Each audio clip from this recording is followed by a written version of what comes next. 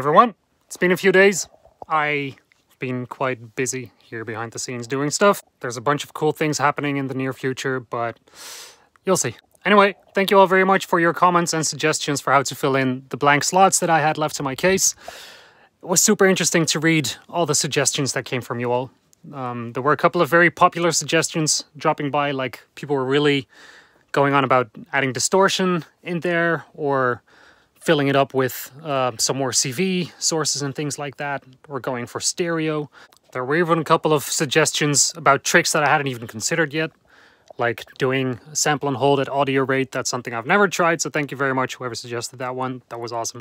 And in the end, I came up with a layout which I think is really going to benefit me, which takes in a little bit from all of your suggestions, but makes it in a way that I think is really going to work out very nice in what I have going on here. On top of that, I've made quite some progress on a couple of the other sections as well. Yeah, you know what? I'm just going to show you what I did and let me know how you like it. Here's the current layout of the top case on top of one of the control sections. And I think this is a very, very fun layout. Let me show you what I've done. So let me start off with the X-Series dual oscillator. I think this is a golden combination, of course, with the back-end filter over here. I placed a dual VCA in between in case I want to do some amplitude modulation before I hit the filter. So this one, just putting it right in between those two, is probably going to make me have short leads in here and then take whatever CV sources I want to do things with it before it passes on to the Macbeth on the other end of it. And that's going to be a nice signal flow, I guess. I placed the maths right here because I kind of agreed with the idea that I needed more modulation sources, more stuff to mangle and manipulate whatever's going on in the rack. So by placing the maths over here, even though I hardly ever use the thing, I think this one could provide me with a ton of fun in a lot of different kinds of utilities and setups. Over here, we have the entire mini mod voice, the one that I was talking about earlier with dual or triple VCOs even, going into the ring mod, going to the Sonic 15, and just the voice the way it is. What I did in front of that is I placed a quantizer, this one over here, because I have this idea in mind where playing a sequence in chromatic scale and then tapping out one CV line from that sequence and patching it through this quantizer over here before sending it to one of these oscillators is going to give me a lot of in-between harmonies and stuff like that, which could have a lot of, I don't know, some fun potential in the voice itself. So by placing this quantizer over here, it's easy and accessible for the rest of the entire voice. I think I'm going to be using it. I'm going to have fun with that. So I'm placing that one right there.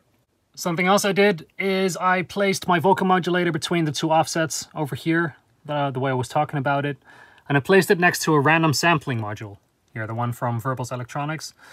And I think with this one, the reason this one is here mainly is because of the shift register, which is a lot of cool functions and fun ways to play around with CVs. And I'm sure that I'm going to have a lot of fun from this and from the outputs that this provided for delays over here, or even for the voices itself, or filter openings and closings and stuff like that. I think this one sits here quite nicely. So I'm placing that one right there. I tossed in another dual VCA over here, simply for the fact that you can never have enough VCAs. And I think I should be following that rule very, very handsomely. So I have placed a VCA over here together with a mult, because mults are always awesome. This is where the output module will live, the NW2S one. And then this top case is basically full. Yay! Here is my lead case.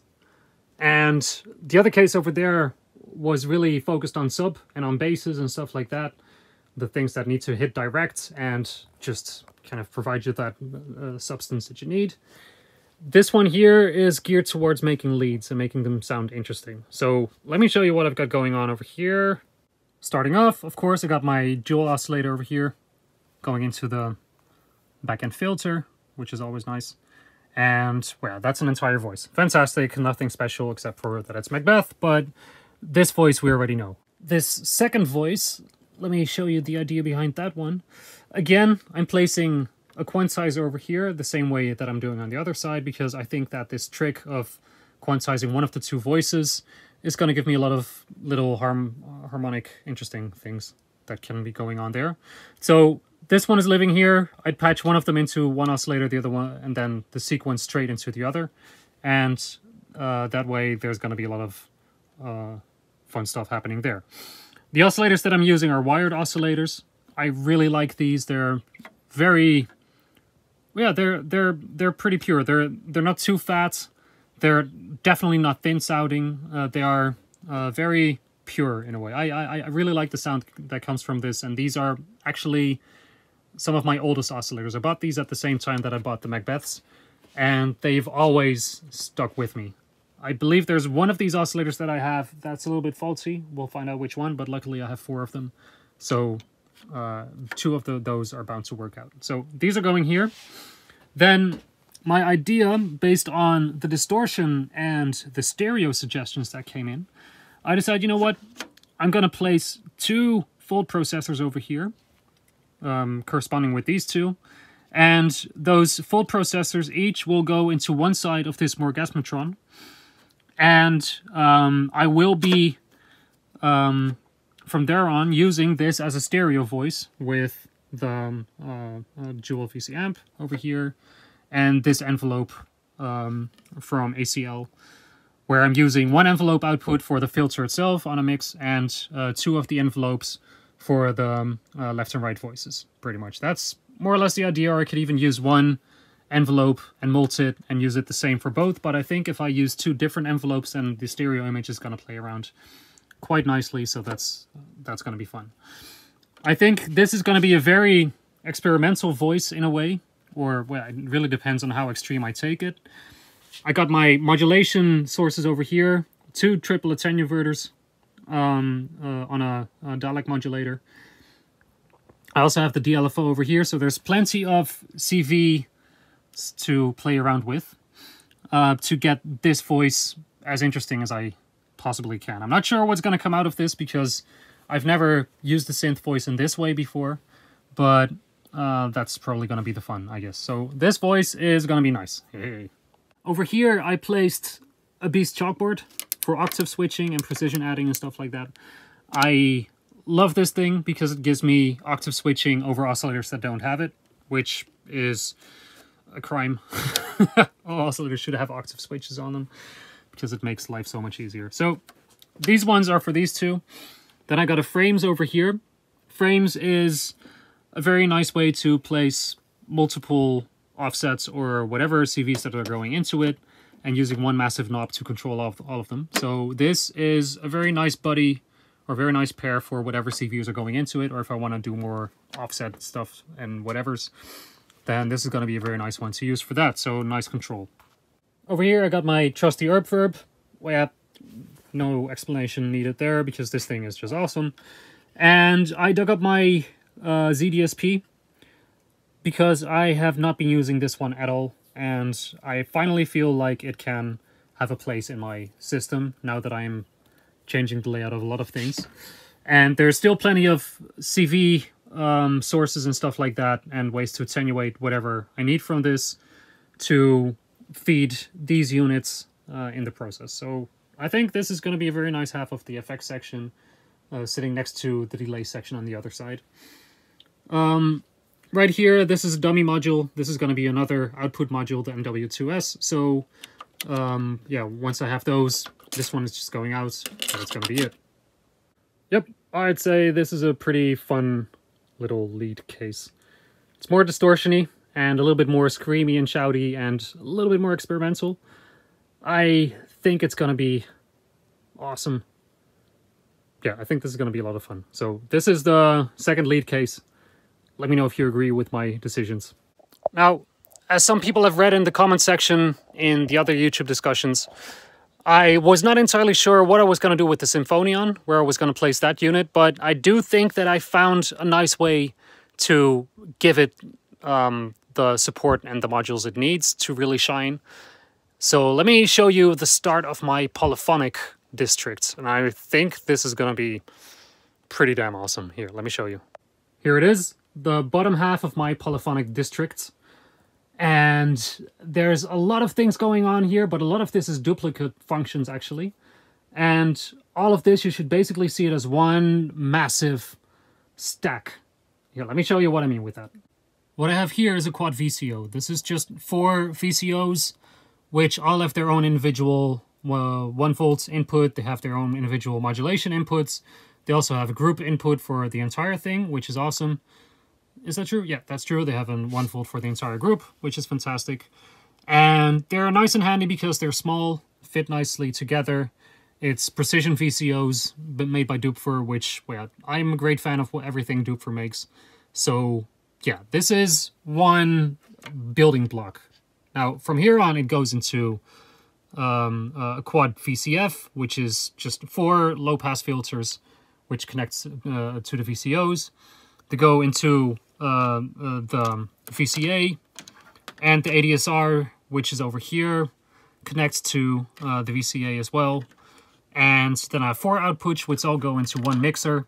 And that mixer has 1 output, and this 1 output represents 4 voices. That's pretty much the idea here. These rows are all exactly the same. Like, this is 4 voices coming out of one mixer. This is 4 voices coming out of one mixer. This is 4 voices as well. And they all have their own envelopes and VCAs and filters and all that stuff because, yeah, you can just mult out one sound, but then it's not going to be interesting. They all need to have slight imperfections to really get interesting harmonics and to get interesting sounds. So by having all of them be slightly different in how they respond and how they behave, you get very interesting and thick stacks and thick sounding voices at the end of it. The idea is that I continue this all the way up so that these 3 rows have the same thing. Like what you can see here, I have all the tools I need for more of these voices. Like right here, for example, this is another quad VCO, and then I got one more right here, one more right here. Basically what I'm saying is that this case and this row all the way up here, this is going to be 24 voices, and they all are with the same oscillator, same filters, same VCAs and all that stuff. But it's 24 voices, which are all pretty much identical, but still all have their own separate controls and their own filters and their own signal path, which means that there's a lot of room for slight imperfections, which makes it all sound very thick. Now, the idea from there on is that I take all these 6 rows of voices, pretty much all in groups of 4, and I put them into the performance mixer over here. I needed a proper mixer to get everything under control. And ultimately what I want is 2 outputs from this entire stack when I need it, or just individually take all of them. But over here what I can do with this performance mixer is then send out the entire master of this stack, or to varying degrees the individual channels, and send them to, for example, this phaser over here, like the next phase, or go from the next phase into the finalizer EQ, and from there on send it outwards and away. But yeah, there were a couple of things that I had in mind with this, but I'm basically thinking like, okay, what are the kind of things that really sound nice with big stacks of chords, like big stacks of voices? And then I'm thinking in this direction of things that will really make this entire voice section shine as much as I can. So that's why I went for the phase over here, or the EQ with reverb and stuff and everything. Or I also have the EOS over here, which, yeah, I think it deserves a shot on this section. I think that's going to be nice. I also have a PH8 over here, which is a little bit random. It doesn't have to really be like a 4-phase generator, but it also functions nicely as a bunch of LFOs. So this one can sit over here, and I can tap out all kinds of things from this one to go to the rest. Same for the tides and the mults and all that stuff. I tossed in the Borg filter over here to do some serial filtering as well, or even parallel, depending on the situation. And I think that all this can really make very nice pads, or just massive chord stacks, or fun things you can do with a ton of synth voices. So I'm going to expand this all the way up. There's going to be more interesting things to do with these stacks of voices. But yeah, this is basically the start of my polyphonic island. To control all these voices, I am using the 3rd of my pecking order units. The other two are right over there. And this one is really just meant to control everything that's going on over here, you know? So all of these CVs will be sent out to these modules over here. I may have to add in a couple of modes to make the most out of that. Could even swap these two out over here, I'm not even sure. But pretty much this thing is going to control all of these voices so that I can manipulate the hell out of everything that's going on there. Fun fact, this module was designed specifically for this purpose, to control lots of filters and open a bunch of filters with one knob like this. And this is where the Symphonion comes into play as well, because I think the Symphonion loves polyphonic stuff, so this is probably going to be the best place to leave it. And from here on out, I can basically just treat this as 4 or 6 voices, and take the CVs out, send them to these modules, and have an entire section of voices play out one of these parts. And then if I want to change things, I can quickly do it over here. I can have this follow whatever's going on over there. And this is just going to be really a nice support section for the Symphonion. And yeah, I think this is going to be a nice fit for this module. That section over there is also definitely going to benefit from this case over here. Again, this is 64 CVs and 64 gates, so I can be sending that many channels from my Ableton or from Logic or whatever. When I'm not in a live jam context, I can really start working on complex sequences and stuff like that, and play everything out from this box over here and control it with everything that's going on over here. So, yeah, I think this is the plan for this top case. Like I said, is going to be 3 more voices or 3 more rows of those groups of voices at the start, and then the second half, I'm probably going to place 2 of the metropole thingies, and I will give them a sequential switch in the middle instead of daisy chaining them. I want to have it be optional if I want 8 steps or 16 or whatever, and run them in series or whatever. So I'm gonna have 2 metropolises right there, and then from there on I'm gonna be filling in the blanks with things that I think are gonna be useful in the context of this massive polyphonic corner over here. This side, I am still working on it, but my intention is that this area is gonna be more sound designy. As in, this is going to be where I do the freaky stuff I'm going to do with more, yeah, like the more complex oscillator stuff and things like that. Everything that happens here is more oriented at making noise and making background things and making cool bleeps and bloops, which are not really tonal, but are definitely going to have a supportive layer for everything that's going on in the rest of the system. This top case is probably still going to have some cool voices going on. But yeah, the aim for this section is going to be more of a support role and more of a sound designy thing, kind of setting the scene and providing the ambience that's needed for as a backdrop for placing all the rest of the music that's going on. I am still figuring out how exactly I'm going to do it, so that's going to be a next update. I already decided that I'm going to put my frequency shifters over here and some more wave folders, and probably this is also going to be where I put the Verbos, the complex oscillator, over there. And yeah, there's a bunch of things that I think are going to work out very nicely over here.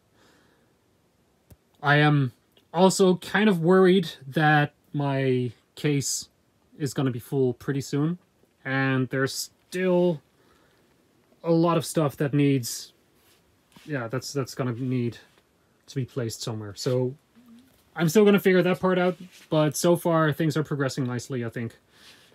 I'm happy with what it's becoming. Right on. That's it for now. Let me know how you like it. If you have any suggestions or ideas for one of these sections, especially for the top end of the polyphonic corner, I think there's still room for some ideas over there. And also for this right side of my system, which is going to be the sound design case, if there is cool combinations or ways to use certain some of these modules or pairings that you think that absolutely deserve to belong together, let me know. I'll work around it. I'll figure it out and see if I can make it work for me. Thank you all for tuning in again, and I'm really looking forward to your replies. See ya. Cheers.